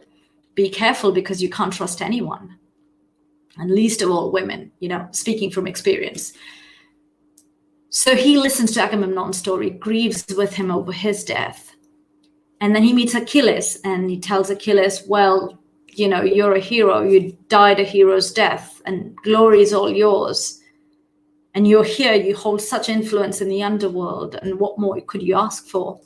And Achilles says, well, you know, I would any day trade this life, you know, to get back the life in the real world.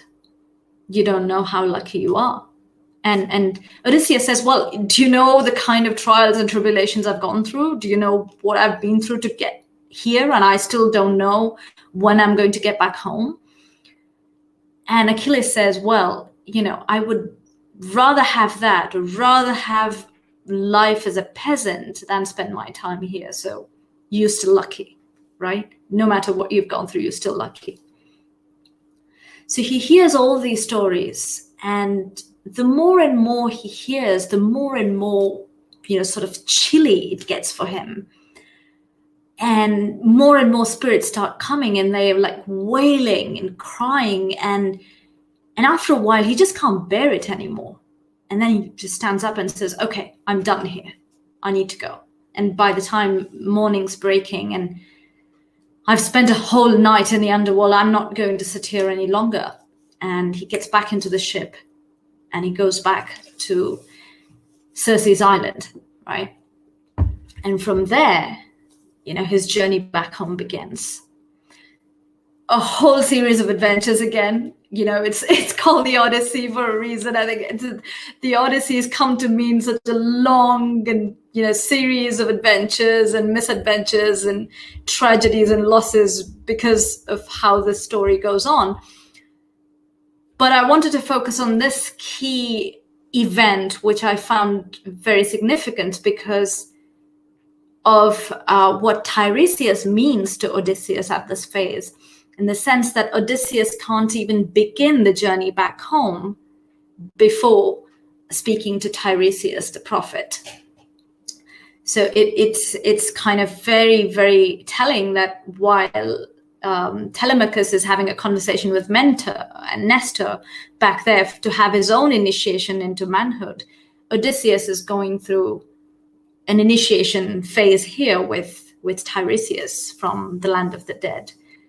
So that's the story I wanted to share today. And Artie, would you like to come online and share your thoughts? Hey. That was amazing. Thank you. Thank you. That was amazing. So I have some thoughts to share. I was taking notes here. It was the perfect. Okay, so there's so much to say. I'm going to try to not make my comments too long. But one thing I want to do is, so I do want to focus on the Tiresias part of this because, well, two things. So actually, let me share my screen. I'll do the full screen share.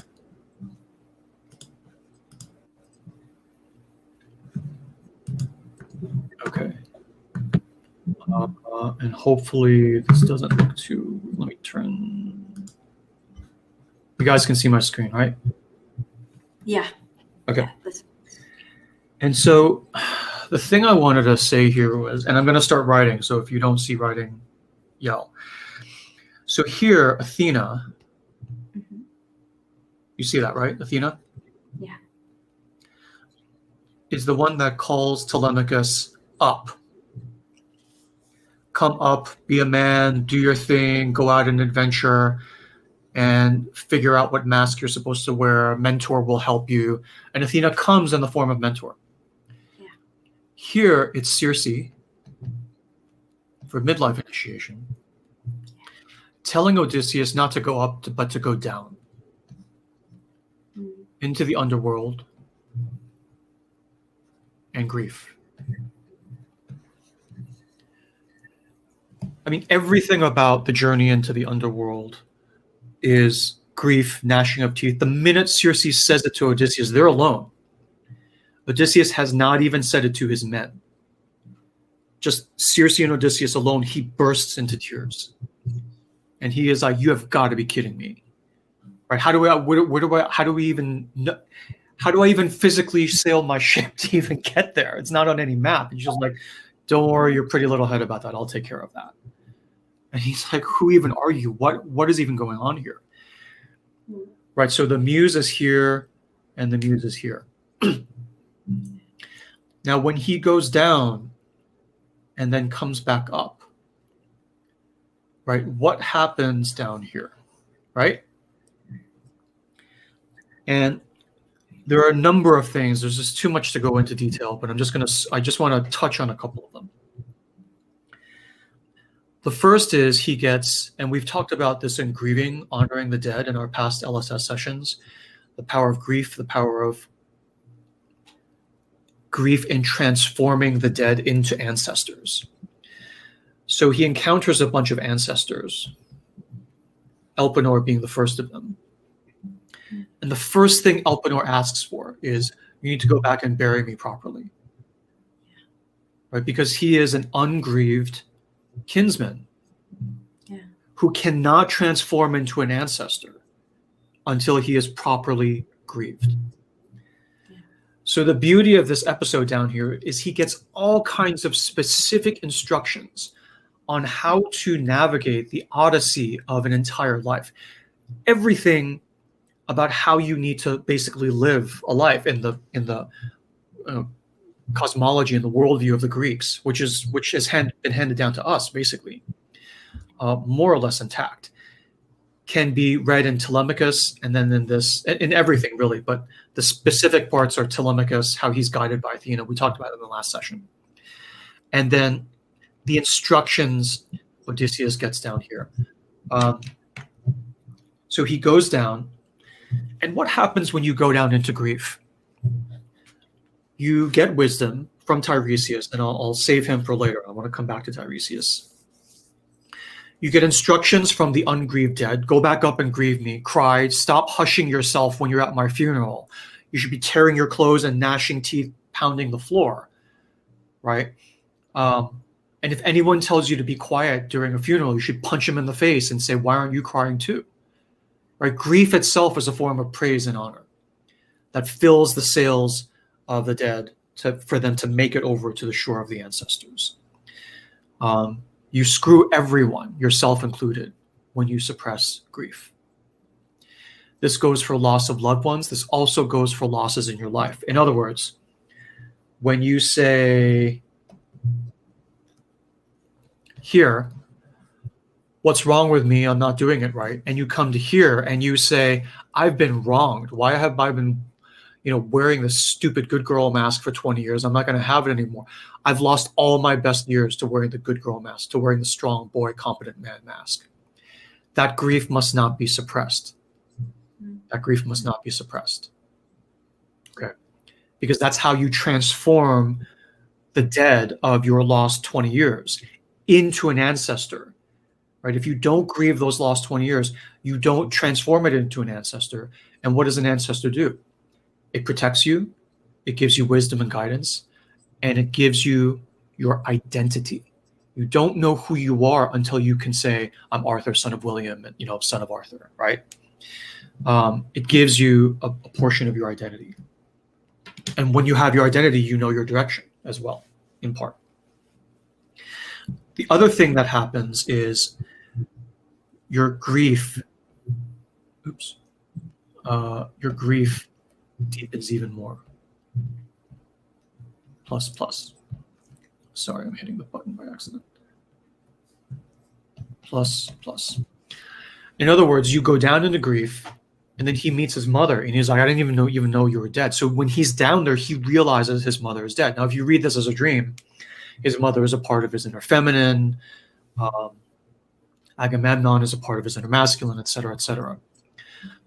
But the way I would always read this is you go down into grief, and because you're sitting with the loss, because you're thinking about your lost loved one or the lost 20 years, turning it around, looking at it, sitting with it, holding it, you realize additional losses you wouldn't have even realized if you hadn't come down and sit with the pain. So sitting with the pain deepens the pain even further. And we know that's, I mean, we instinctively know that. That's why we fear grief so much. Grief is not just sitting with the losses you know about. When you sit with the losses you know about, you have realizations around even deeper losses. So he's already grieving all this stuff when he goes down. And then he realizes on top of it, his mother's passed. All this stuff has happened. His father has been displaced from the palace. So grief adds to grief, which is why one of the many reasons why it's so terrifying. And yet it's necessary. He cannot go home without going into the underworld. There is no other way. Even Athena cannot intervene on his behalf. Right? This is the only way. There is no other way. And we see this motif again and again with Scylla and Charybdis and the Sire. There is no other way. This is the only way. And so, and then we come to Tiresias. Okay. Tiresias. And I won't get into this too deeply, but Tiresias is his own, is this very rich, very deep and complex symbol in Greek mythology. So the backstory, so I talk about inner masculine, inner feminine, how the whole point is that they both need to be reunited and live in harmony, right? And the whole point of the Odyssey is Odysseus is your inner masculine, in this case, is going through this entire Odyssey, going into grief, going through initiation, blah, blah, blah, blah, blah. Going from man to king, right? And then there's a crone sage period as well, which we'll talk about. But man to king, going through this whole midlife. Telemachus is going through this. Odysseus in parallel is going through this. All for what? He doesn't get to be a king again until he's reunited with the proper queen. Not Circe, not Calypso, not Nausicaa, but Penelope. And the action of all of this is so that he can finally get home. So that the inner masculine and inner feminine finally come together. The prince and princess marry, live happily ever after. Every fairy tale ends with a wedding. And this is gunning for its own wedding as well. This is reuniting. Yeah. So how do you do that? When you go into grief, you get wisdom from Tiresias. Who is Tiresias? Tiresias is the ancestral wisdom of the unification of inner masculine and inner feminine. Why is that? The backstory of Tiresias that is not in the Odyssey, it's just elsewhere in Greek scripture, sacred text, is that Tiresias, before he was this blind prophet, he was walking through the forest one day and saw two snakes copulating. And he took a stick, put it in between the snakes, and instantly he was transformed into a woman. He then lived his life as a woman for 8 years. And then at the end of that, so he lived, he's just living life as a woman. He has changed. He's trans, he just changed into a woman. And then at the end of 8 years, he was walking through the forest again and saw the two snakes coupling, another two snakes coupling. And he says, oh, that's funny. And he takes his staff and puts it in between the two snakes again. And instantly he's transformed back into a man. Now, he's not blind. He doesn't have, seer powers yet. So he's had this experience. Everybody in the Greek pantheon knows he's had this experience. One day, Zeus and Hera are in Mount Olympus, and they're arguing over who enjoys sex more, the man or the woman. And this is inner masculine, inner feminine arguing about who enjoys sexual union more. And Zeus is like, well, I forgot who was on which side of the argument. I think Zeus was saying, oh no, women enjoy it more. And Hera's like, you pig, all men are pigs. You just think the world of yourself. Men, of course, enjoy it more because they just, abuse us and use us and blah, blah, blah. Yeah. So he's like, I know how to settle this. Let's summon Tiresias. He's been a man and a woman, right? So he'll know. Now, of course, this is Greek mythology. It's a patriarchal society. So, take all this with a grain of salt.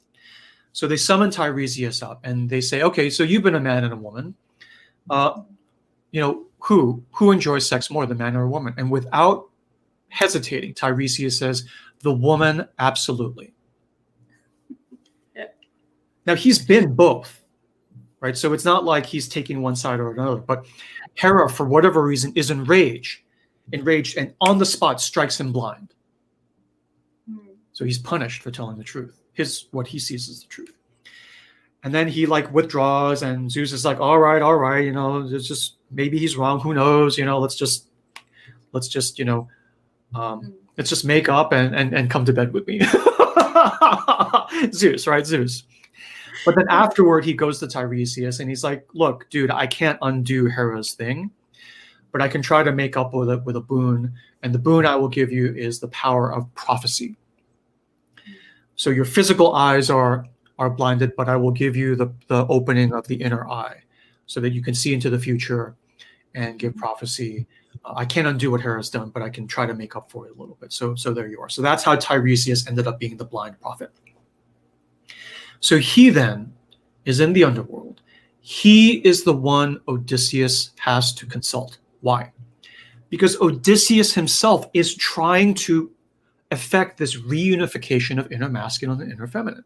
He's trying to get back to Penelope. So that's who he needs to talk to. That's why he needs to go into the underworld, into grief, to consult this very deep truth that we hold within ourselves, whatever it is.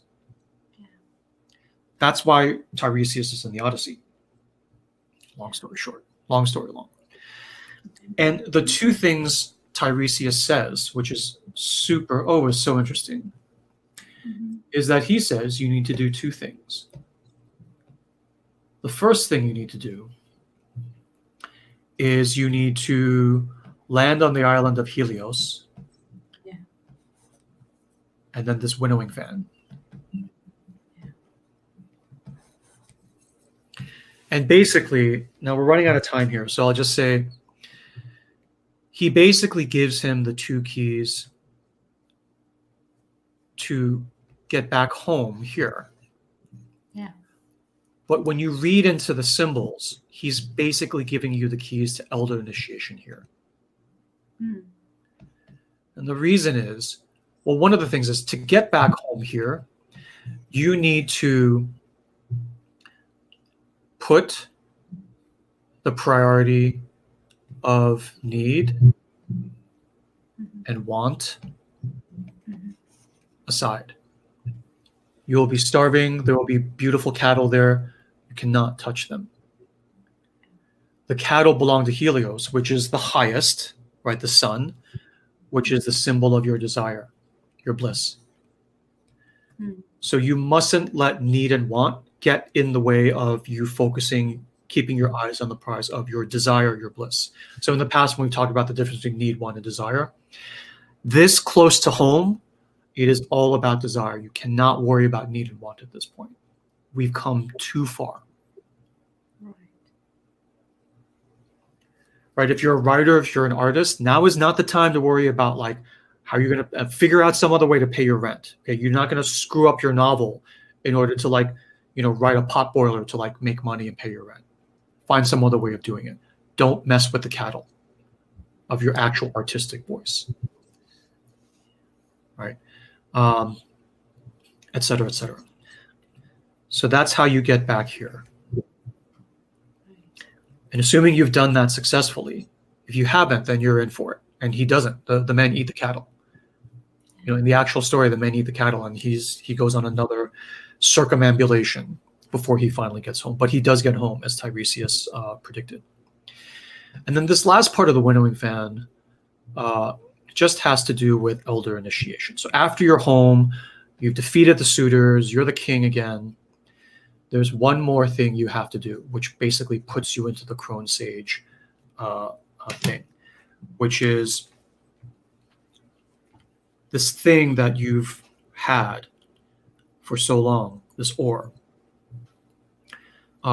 is the instrument, this part, so the ore is a part of you too, is the instrument that you used to brute force your way forward on your journey, even when the wind, right, for those of you who have done bliss with me, even though your ziran, the natural flow of your bliss, was blowing in your face, you use the ego power of your ore to brute force, you know, sort of go upstream against the direction of your bliss, to be a banker, to be a sort of dentist or whatever, something that you didn't like, a lawyer. You brute forced it. And that's fine. You were just, wearing your mask, trying to sort of get home, whatever, all these things you were doing. Now at the end, you finally hacked your way home and you're the king again. To get to the crone stage, the sage stage, the elder stage, elder initiation, you need to take that instrument within you of brute force going against the current ego. Go inward. Go inward. Until someone mistakes it for a winnowing fan. When you come to a land where they have never seen the ocean and they have never tasted salt, they get salt from other ways, but they've never seen salt as its own element. And I'll actually read it to you. Where people have never heard of the sea and eat their food without salt and are unacquainted with sailing ships and don't even know what an oar is. And this is the unmistakable sign you should look for. When on your way, another traveler greets you and says that you have a winnowing fan on your shoulder. Then set your oar in the earth and offer Poseidon, god of the ocean. Poseidon, the sacrifice of a ram, a bull, and a boar, and go back home and sacrifice to the immortals, each in turn. Then later, an easy death will come to you from the sea. It will take you gently. In your ripe old age, you've made it into elderhood, with your people dwelling around you in peace and prosperity. All this, I swear, will happen. Tiresias in the underworld.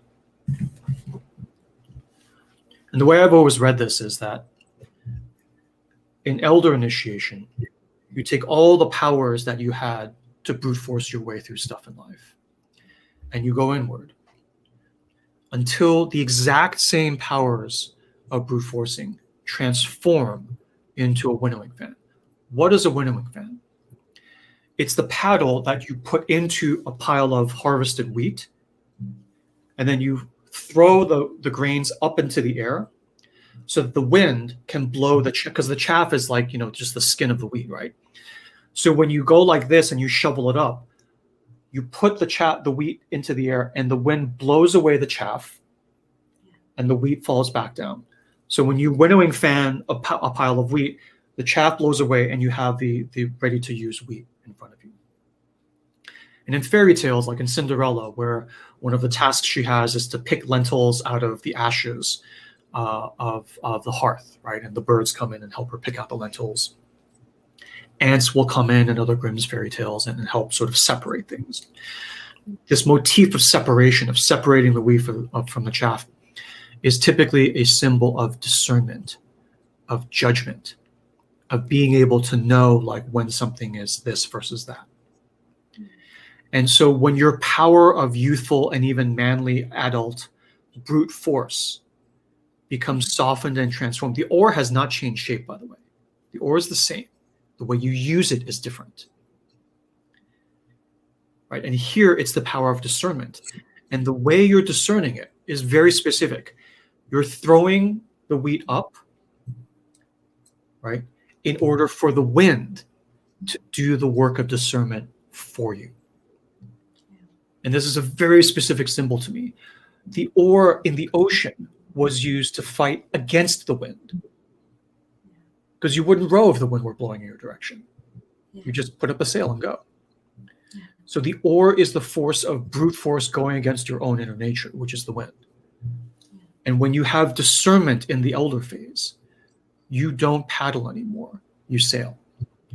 You use your brute force to throw things up where the wind, which is a symbol of the spirit, right? Intellect, spirit, and the wind does the discernment for you. Just like the birds of the air coming in to pick the lentils out for Cinderella, it's exactly the same. Birds are of the air, wind is of the air. It's of the same realm coming in, and you having the wisdom to bring that force in. And whatever ego power you have is not to sort of sort it out on the ground, it's to throw it up and let the wind take it. That's when you reach, that is a key phase of elder initiation, right? When you're not forcing it.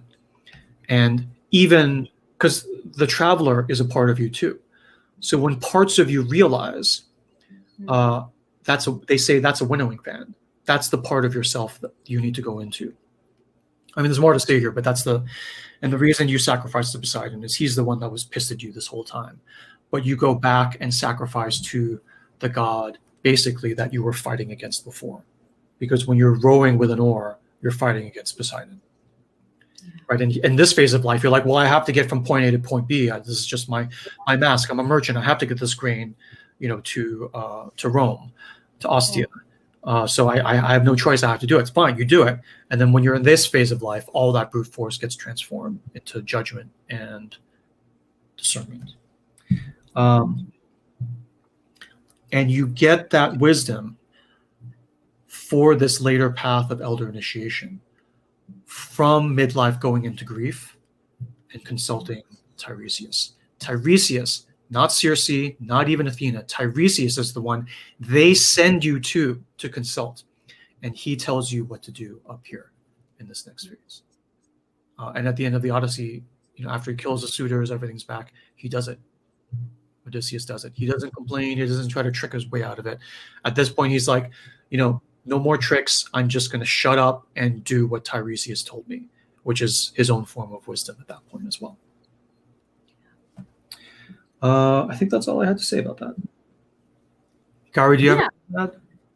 Yeah, I mean, just the one observation that I wanted to have your thoughts on is that even as he leaves Calypso's island, Circe's island, there is a kind of a transformation within Odysseus, is that until that point, he has always relied on his resourcefulness, his cunning, his wit, his trickery to kind of survive and somehow come out of things alive.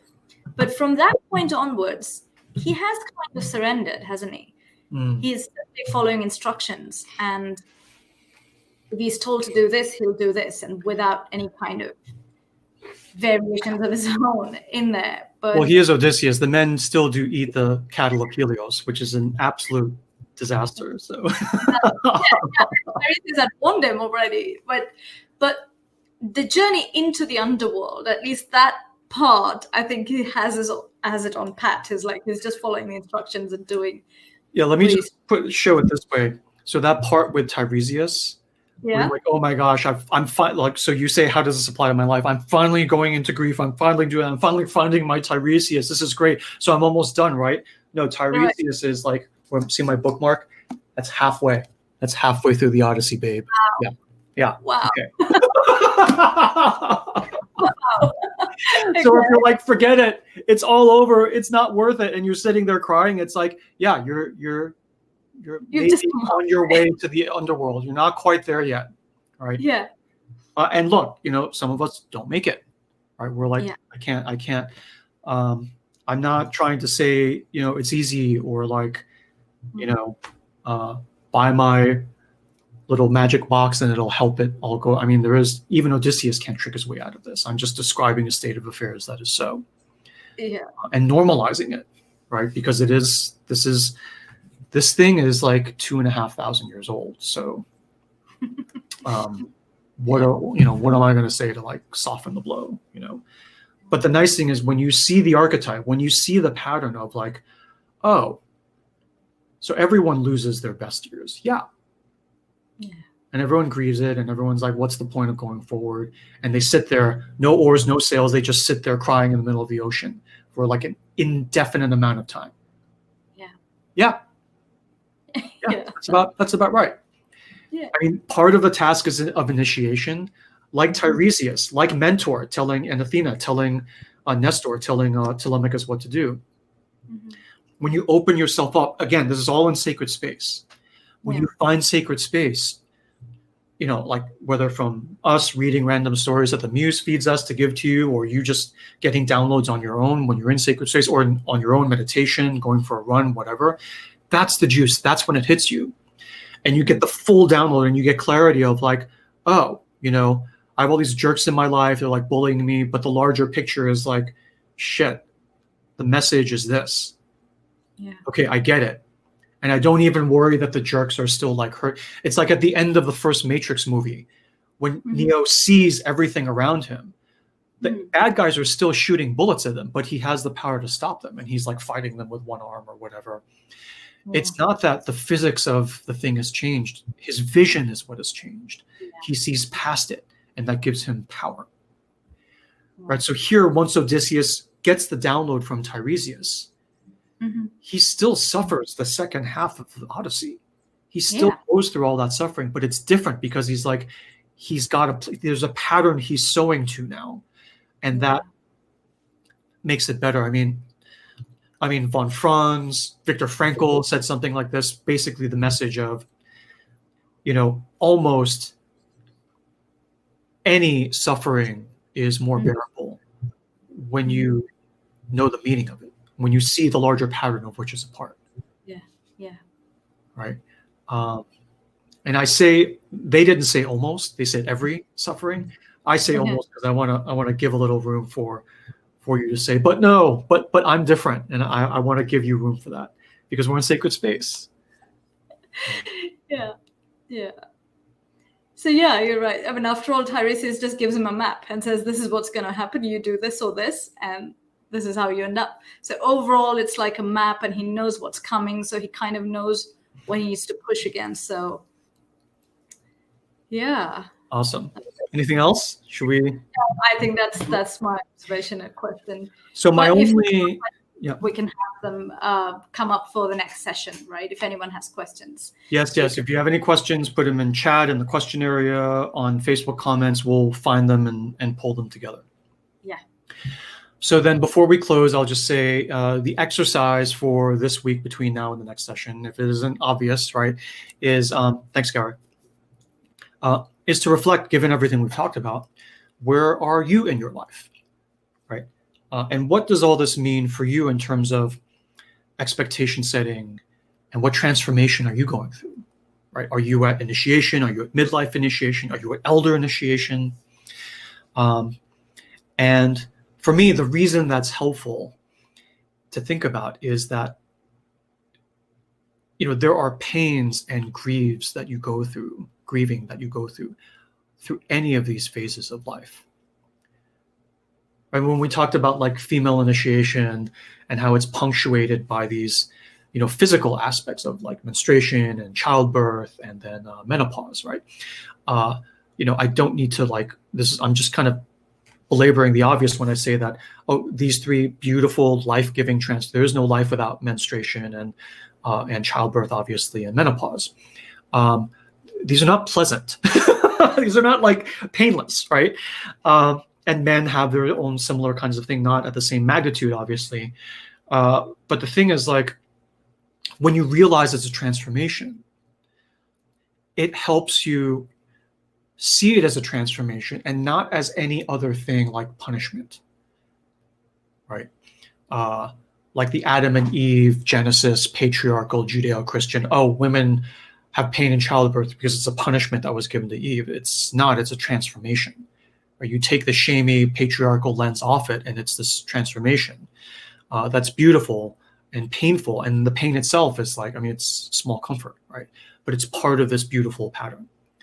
So another question to ask, to consider is, are you in the current phase of life? What transformation are you going through? What are the expectations of anyone, not just you, any human going through the transformation you're going through now?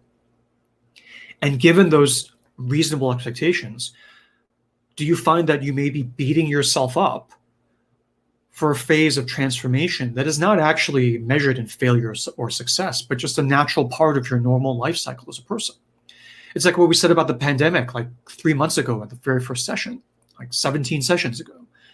Is the pandemic a punishment or a transformation? You could see it as either. I incline toward the view that it's a transformation. Seeing the phases, right, when I've worked with people, tends to relax the anxiety of what we call the inner bully. So you just relax and you're like, oh, okay, I'm going through midlife initiation. It's painful as hell, but I'm basically on schedule. And even if I'm behind schedule and, other people have lost only 20 years, but I've lost 27 years, right? It's like everyone's transformation is different.